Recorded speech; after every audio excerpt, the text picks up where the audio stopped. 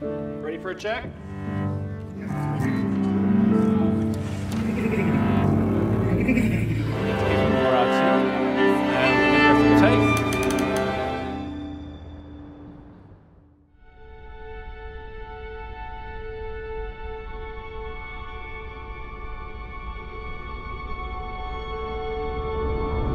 When the first rains fell, the earth awakened.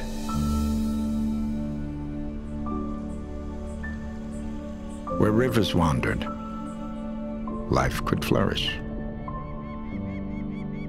They have shaped us as a species, and we worship them as gods. Today, there's scarcely a river unspanned, undammed, or undiverted.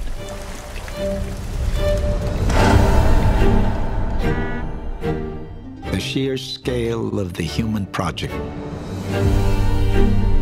has begun to overwhelm the world's rivers. Our gods had become our subjects.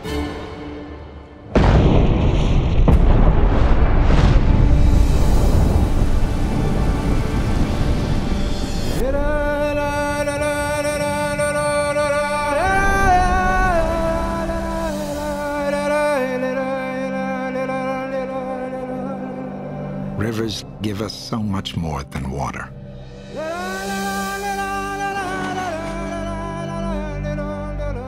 They have flowed through our lives as surely as they have flowed through places.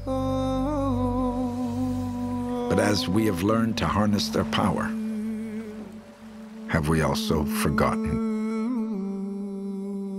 to revere them?